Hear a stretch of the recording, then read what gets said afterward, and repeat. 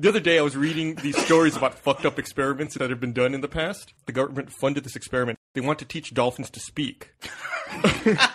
So they built a house that was partially flooded so that a woman and a dolphin could live together. So they gave her the dolphin when it was tiny, and the dolphin grew up with her. Problem was, when the dolphin reached sexual maturity, it just wanted to bone her. The dolphin would get really aggressive and was bruising her and attacking her because she wouldn't have sex with it. So they started giving the dolphin conjugal visits. They would take the dolphin out of the house and let it have sex with other dolphins.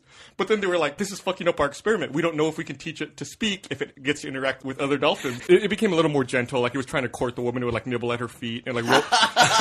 And it would roll over and show its junk to her. So she started giving the dolphin hand jobs. No! Get out of here.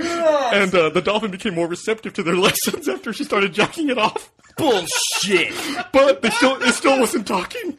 So their solution was, of course, you need to do LSD with the dolphin. So they started dropping acid together. What the fuck, dude? And then after they started doing acid, the government cut their funding. What's the hope? What do they think a dolphin's going to say? More hand jobs. Yeah.